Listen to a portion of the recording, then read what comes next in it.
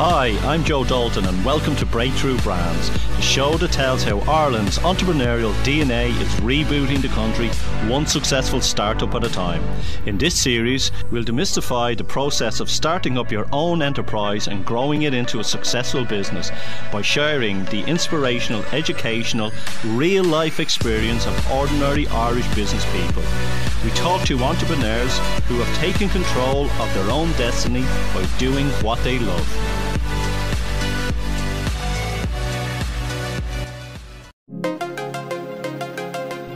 On today's show, we have Andy Paul. Andy has over 30 years' experience as a sales professional and Vice President of Sales with enterprises ranging from Fortune 1000 companies to technological startups. As a founder and principal of Sales Action Group, he has consulted with numerous CEOs to help them discover the key to consistent sales success. Andy is also an accomplished author and keynote speaker. Hello Andy and welcome to Breakthrough Brands. How are you today? Joe, thank you very much for having me on the show. I'm great.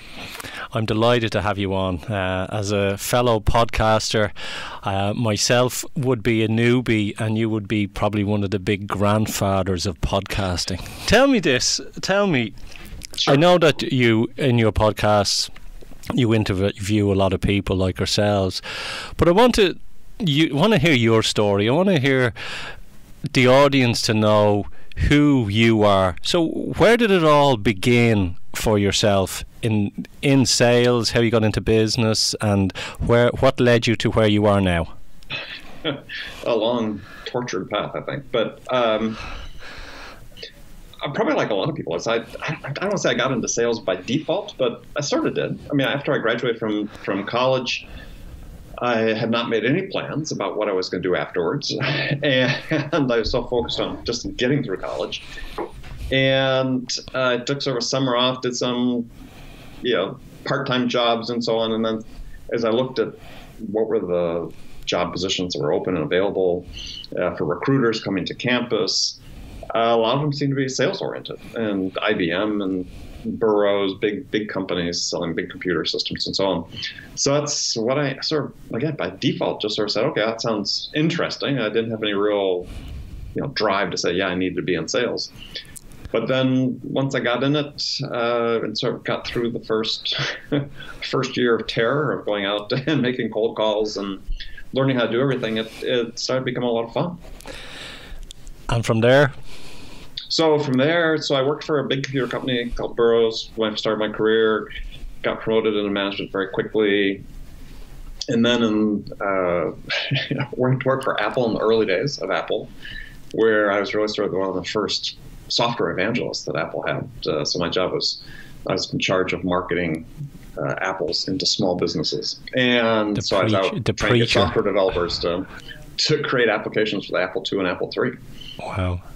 My sister, and I've mentioned it a few times before, she built the Apple factories here in Ireland. Very interesting. Yeah, she knew Steve Jobs through the contracts that she had. Like, she built a lot of the pharmaceuticals as well. But yeah, she was on speed dial with him.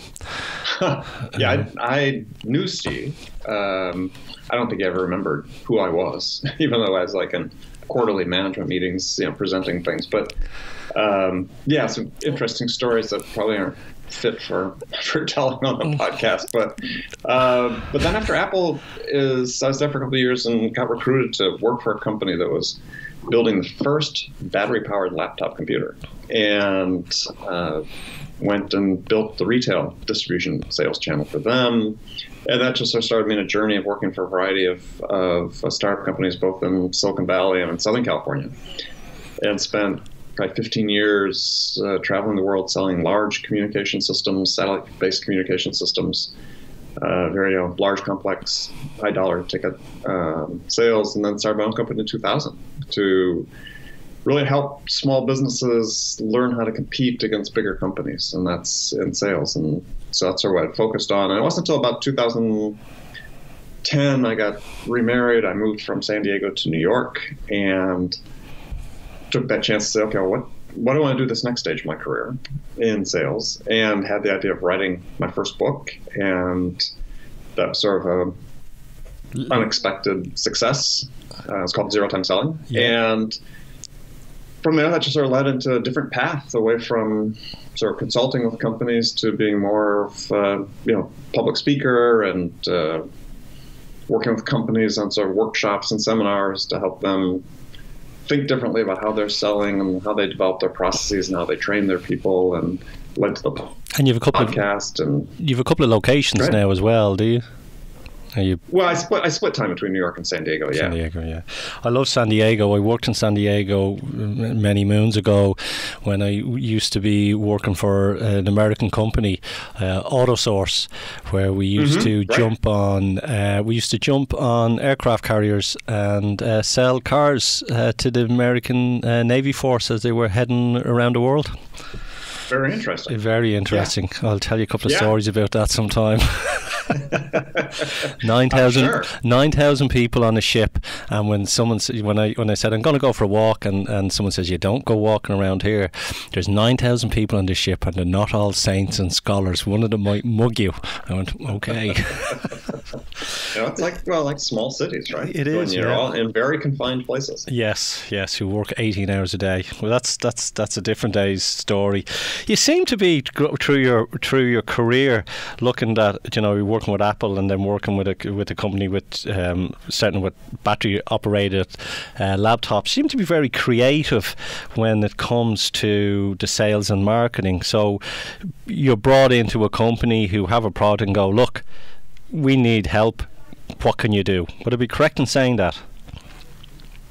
Yeah, I mean, oftentimes, for a long period of time, and even before I started my own company, that was sort of why investors and management teams brought me into the company, as to they sort of hit a plateau, and how do we get past the plateau?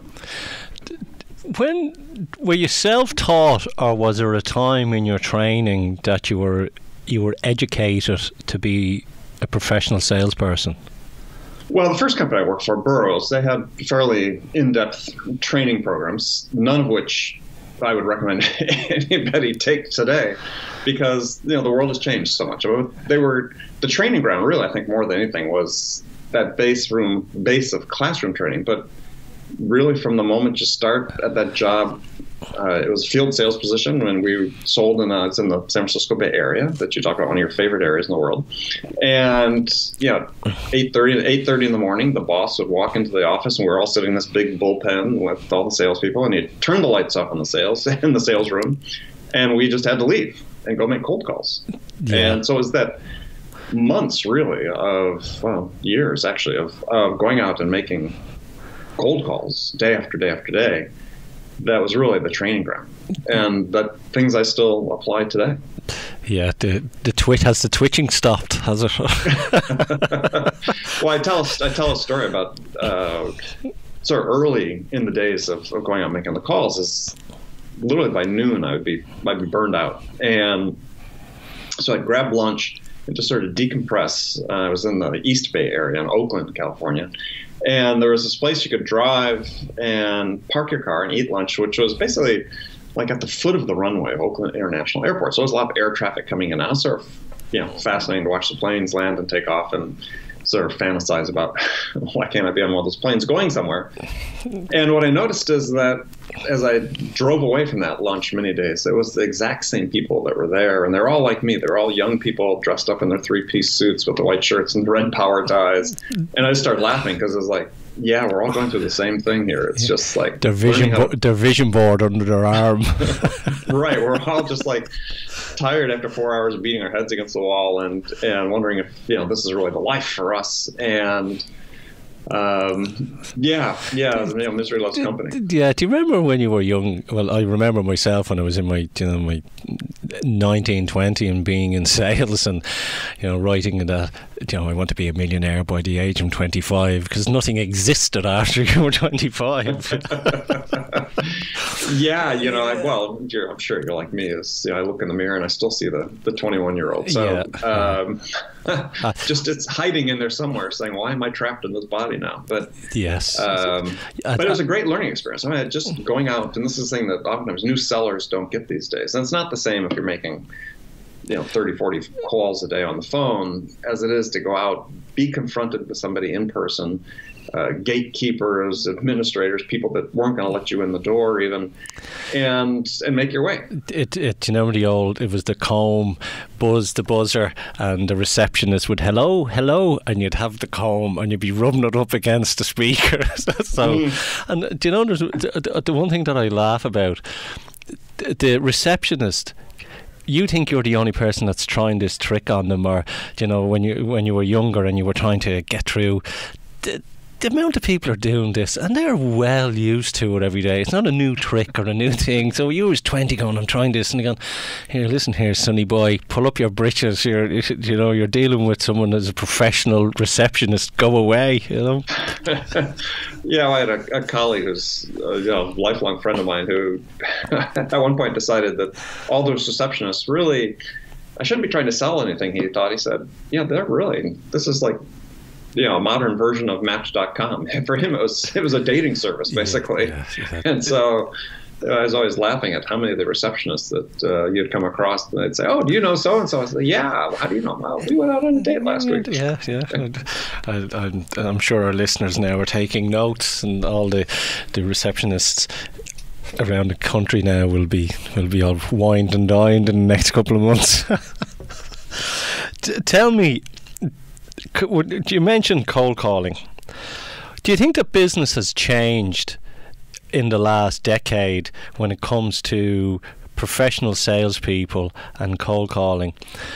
Tell me this. We're talking about cold calling, and in the last decade, cold calling has changed, and there's this belief that we don't need to cold call anymore, that it's all inbound will save the day.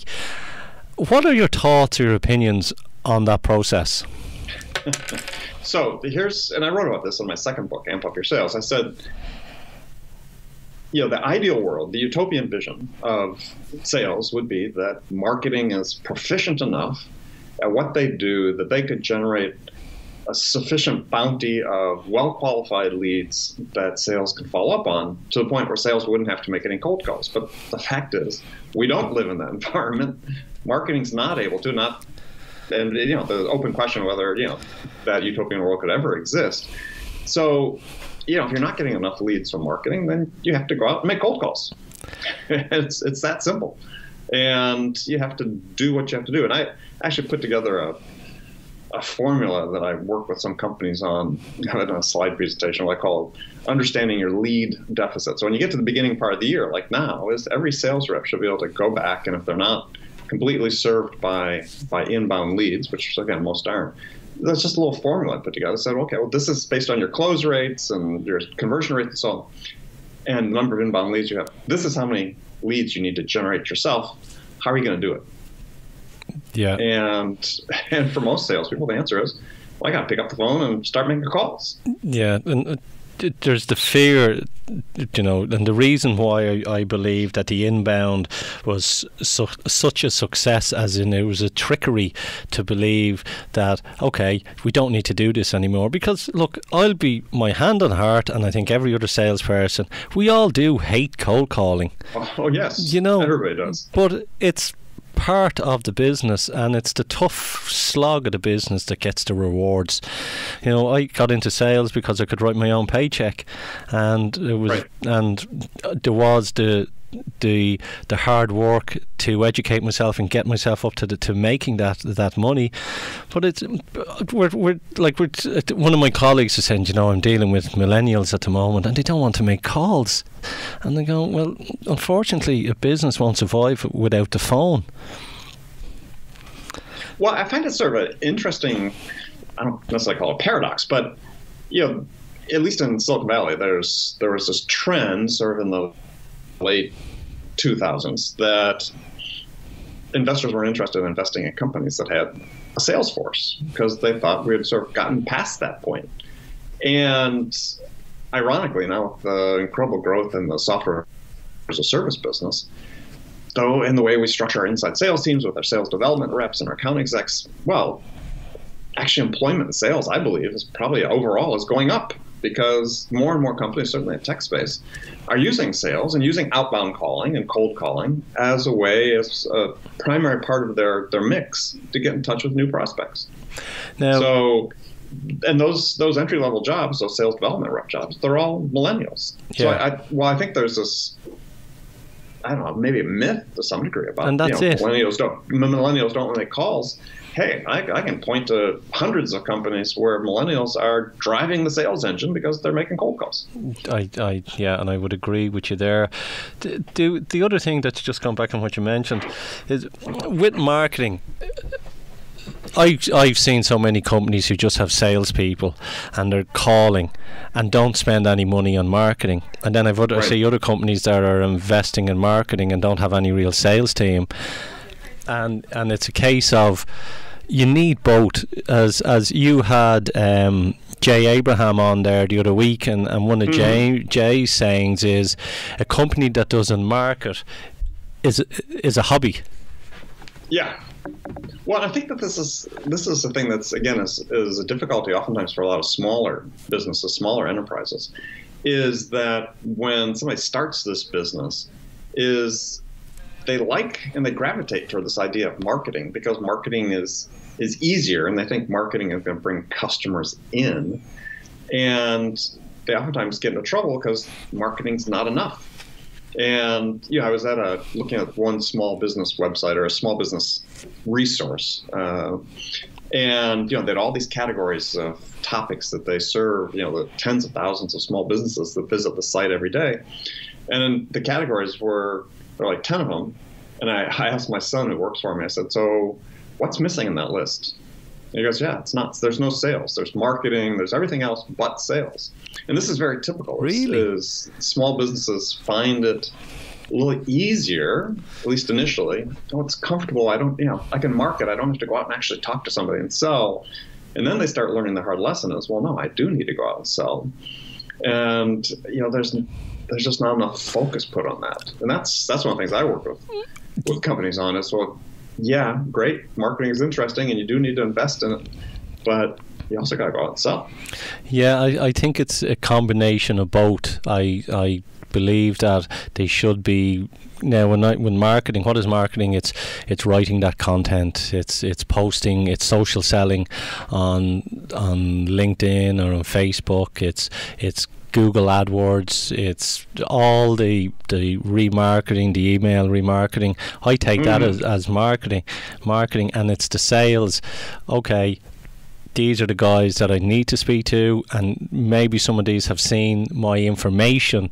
So what I'm trying to get at is marketing is warming the person up to take the call. Yes, absolutely. Yeah. Now there's some entrepreneurs I've worked with who, one example of an entrepreneur I worked with who was selling a very technical product, not inexpensive, anywhere from like $35,000 to $65,000, and generated about, I would say, 80% of the company's revenue each year was generated by leads through Google AdWords. I mean, this guy was just a pro. He had it figured out. And they still had to do some cold calling, but the bulk of what they were selling was coming through great marketing. Well, that's fantastic, but it was very unusual, right, compared to most companies. Everyone goes, well, look at Google AdWords. Of course it works. They made $30 billion last year, and I always kind of go, they made $30 billion last year. That was people trying out AdWords.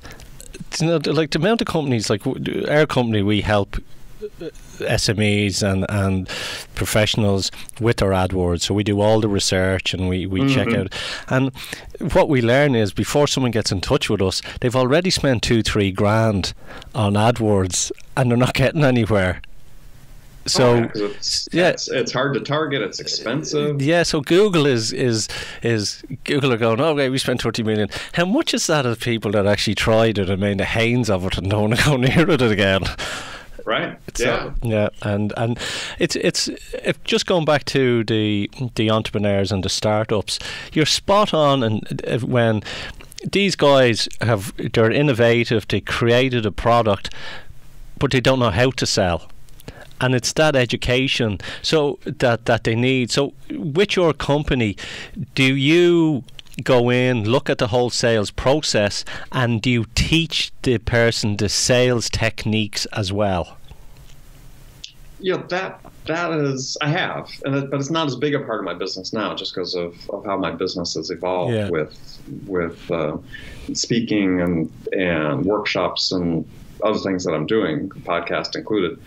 But yeah, it used to be the central part of my business. I'd go in, entrepreneur usually would find themselves in a position where sales, as I said before, it sort of plateaued out, they had stopped. And for me, the sweet spot was companies that had been in business for a while. They're still small enterprises, but had been in business for a while, but let's say hit that slow growth patch. And they're looking to say, okay, well, how do I get back on the path of growth again?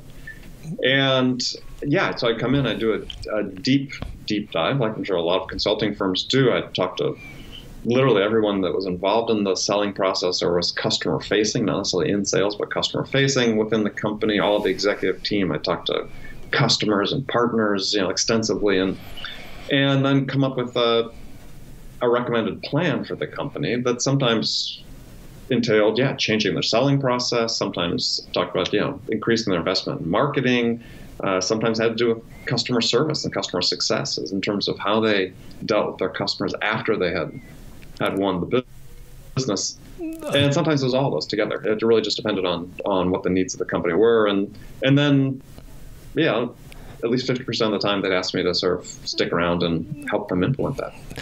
I think it's the start of it really is helping them with their mindset on it. Andy, as Alan Wise would say, it's with a company, if they want to go up to the next level, it's to do with their mindset. Would you believe in sales for a company to reach greatness, they have to change their mindset first?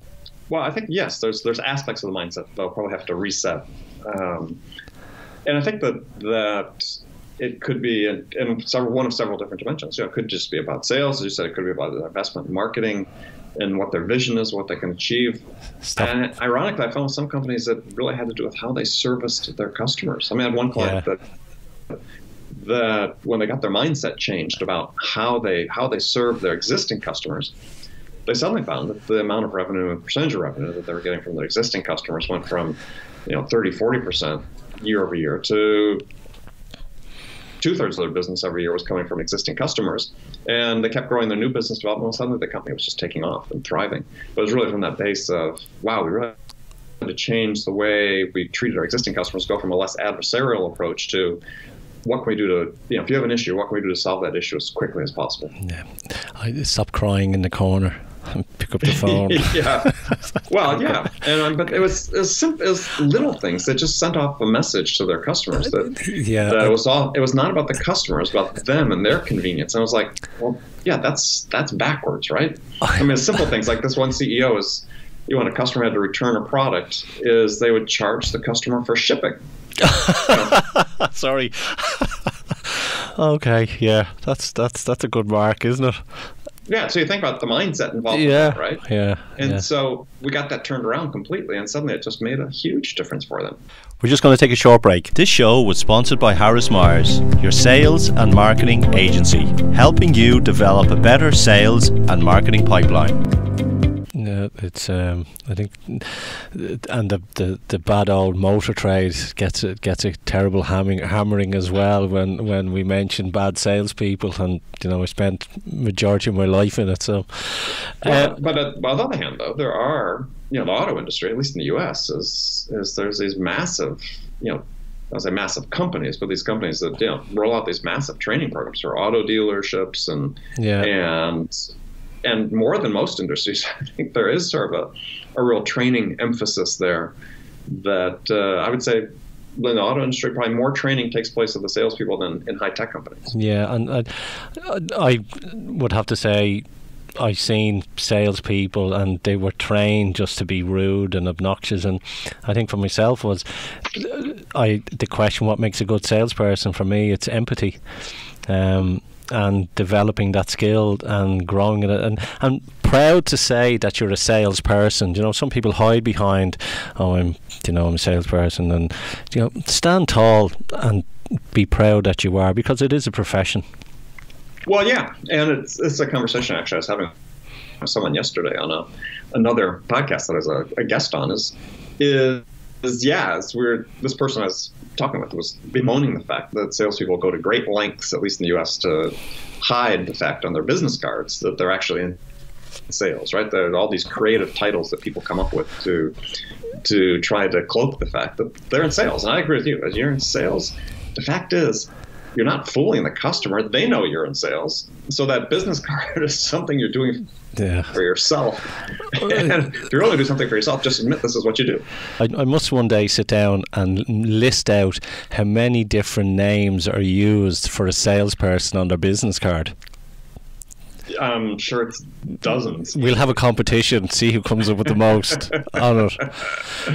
Well, another thing that's sort of interesting too is increasingly, people don't have business cards, right? Because just connect with me on LinkedIn or Facebook or whatever. Yeah. And but nonetheless, in their email signatures or something.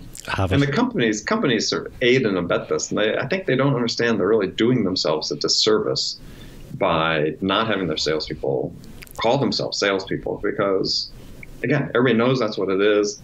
And to your point earlier, it's a profession. You need to take pride in the profession you're in and work on improving your craft at all times and stand tall. Goes back to mindset. It goes way back to mindset, absolutely. So tell me then, the podcasts. Mm-hmm. I don't know. What are you up to? 600-700 podcasts at the moment? I think today was 610 or something. 610. You must look back and go, wow.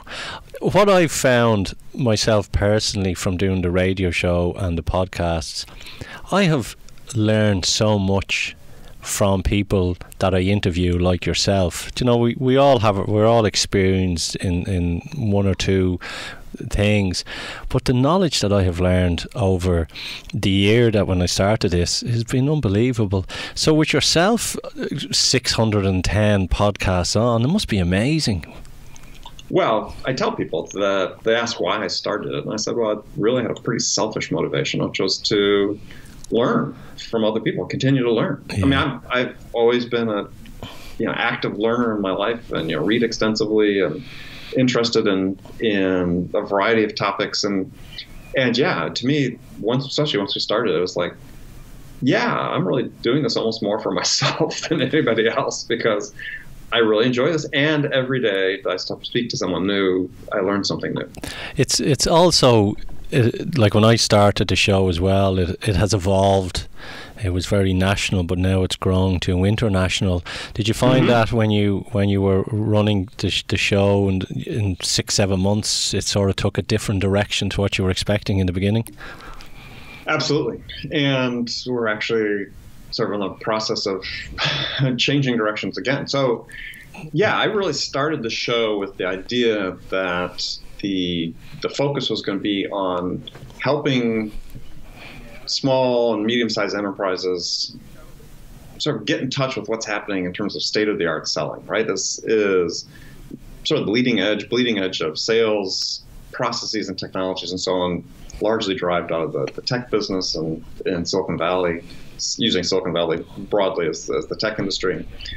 And in my work with a variety of companies, I found that they're really lagging in terms of just their understanding of the tools and technologies and processes available that they could use to grow their business.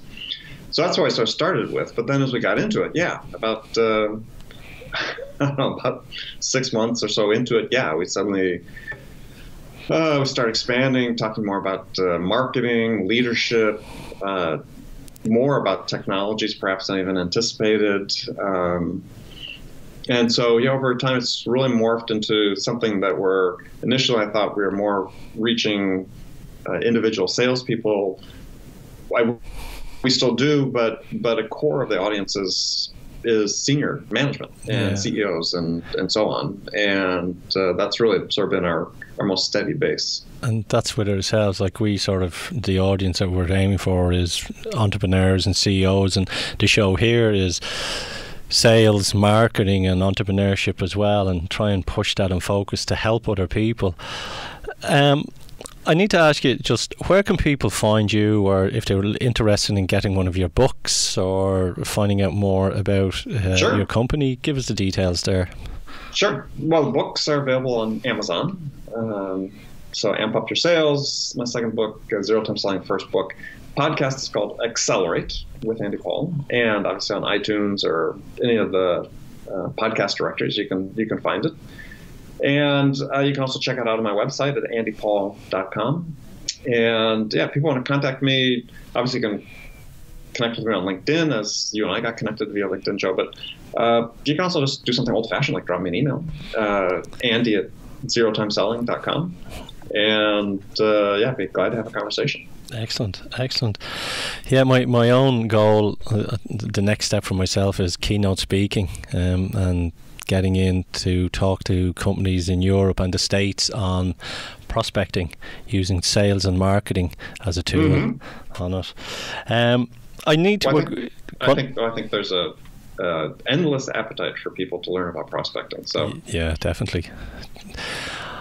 What's the best, we're coming to the end of the show, so I need to ask you, what's the best business advice that you've ever received? Oh, that's a good question. What's the best business advice ever? Yeah, I don't know if it's specific advice. I mean, I would. I think it was a lesson I learned growing up from my parents was that at the end of the day, when your life is at a coming to a close, is the only thing that you have that you serve as a legacy is really your character and your integrity. And they really stress that. And that, I think, more than anything is stuck with me throughout my entire career is just, deal from a position of honesty and character and integrity, treat people fairly, and you'll be treated fairly in return. You had a great lesson in this with my first job interview, with my first job. If you have just a minute, I can tell you the story. Yeah, go ahead, yeah. So as I was interviewing for this big computer company, Burroughs, and the sales manager that I was interviewing with calls me into this conference room, and this is a man I learned afterwards had very, very economical with his words, and even when he got to know you. And so the first question he asked me in the interview, and I was not prepared for it at all, was about accounting, because we're going to be selling mini computers and bigger computers to companies, primarily for bookkeeping and accounting applications. And I'd studied it in college, but I was so unprepared for the idea that was going to be the lead question that I froze. Yeah. And so first thought in my mind was, well, gosh, how am I going to tell my parents that I blew my first interview? But as I started thinking about it, I said to Ray, the gentleman I was interviewing with, I said, look, I know the answer to this question. I just can't summon it right now because it's escaping me.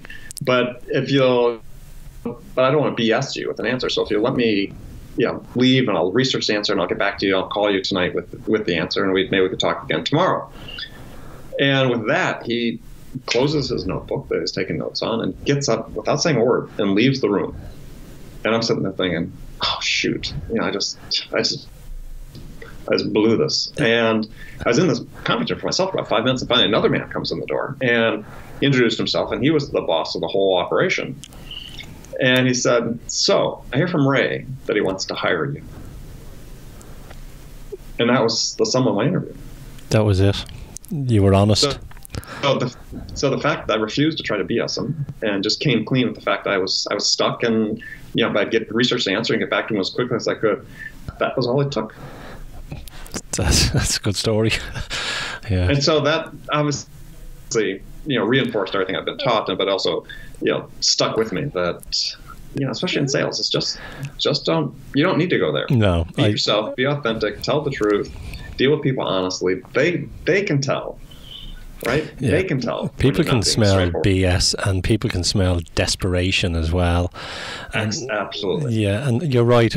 I believe myself, I treat everyone the way I would like to be treated myself. End of story. Yeah, and that is such a simple lesson for people to learn, and yet it's so hard. Again, devolving, digressing to another story is, if I had a client that um, he came into the office one day while I was there, and he was just going on a rant about how he tried to get hold of somebody at a customer service operation to help him with the problem he was having with his computer, and it's just on and on and on and on. I said, so you think that having to go through an unattended operator and then go through a voice tree thing is bad service? He goes, oh yeah, it's horrible. So I said, well, hang on a second. So while he was sitting there, I picked up the phone and I dialed his number at his business and handed it to him. And it goes, hi, this is so-and-so. Welcome to, hang on for these options, right? Yeah. But that's exactly what he did to his customer. Yeah, I hate this. Yeah. He said, I hate it, but this is what you're doing to your customers. That's why when I'm online and I'm checking something and I get it, I always ask questions to see if I'm speaking to a bot or a real human being, For the bot, you have to make sure you have something personal. Yeah, like how's the weather today, or have you any children, or right. The children's a good one. Tell me, what book would you recommend? Other than my own? Of course, would you promoted your books? You'd be biased as well, so. Yeah, there's. So I have sort of a contrarian view of that. So my sort of catch-all recommendation is that salespeople should read Shakespeare. Interesting. Because we're in a communications business, and you have to develop an appreciation for language. And we become so careless and lazy with our language because we can take shortcuts with our texting and messaging and so on. Is that language and words still matter? Macbeth is great. And I think there's no better place to learn just how words matter than reading Shakespeare or poetry. I mean, I love poetry, and so I recommend poetry for people as well, because then you're seeing why words matter and how words matter, how powerful they can be. And I just think it's a great lesson for salespeople to learn. What song would you like us to play out with, Andy? What song would you like me to play out with? Yeah, anything by the Beatles. Okay. I'm gonna. Do we have Beatles? Yeah, we do. We have a couple in the drawer. yeah, it's something I love modern music and music of all types, but yeah. If I gotten into hip hop, but that's one area I don't know much about. But rap, on it. Yeah, on it. Andy, it's been a pleasure to have you on Breakthrough Brands. Thank you very much for coming on, and we will chat again, I'm sure. Thank you. Well, Joe, it's been an honor. Thank you very much.